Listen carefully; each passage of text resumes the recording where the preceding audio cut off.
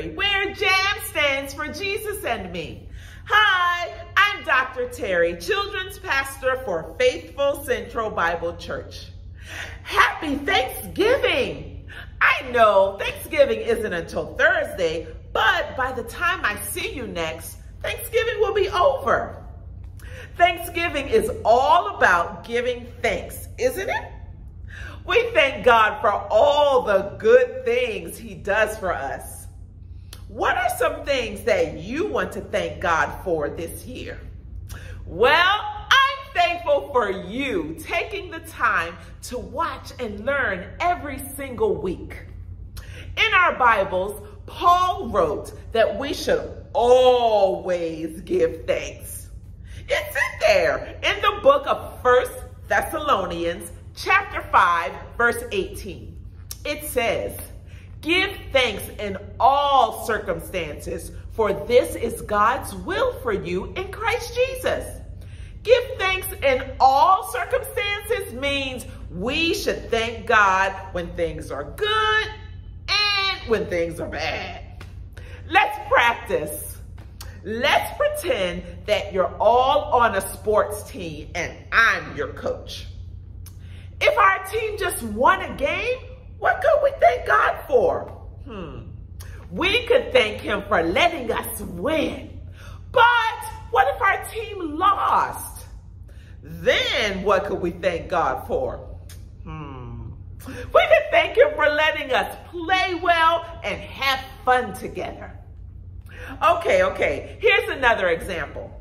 What if it was a beautiful sunshiny day outside? What could we thank God for? We could thank Him for the nice, warm weather. But what if it was a rainy day? What could we thank God for then?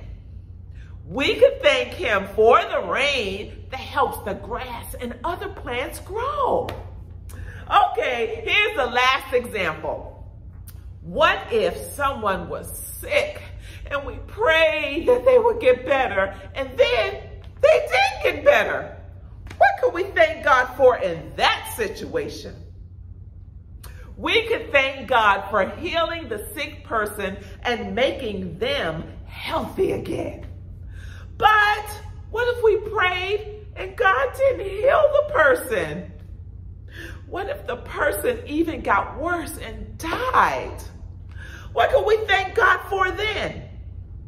Well, we could thank God for the person that they had a great life and that we'll see them again someday in heaven.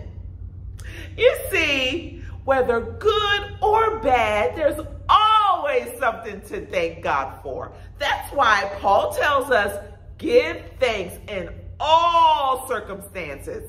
Let's pray and give thanks right now. Dear God, thank you for being such a good God. You are so good. No matter what happens, we can always pray and thank you for something. In Jesus' name we pray, amen.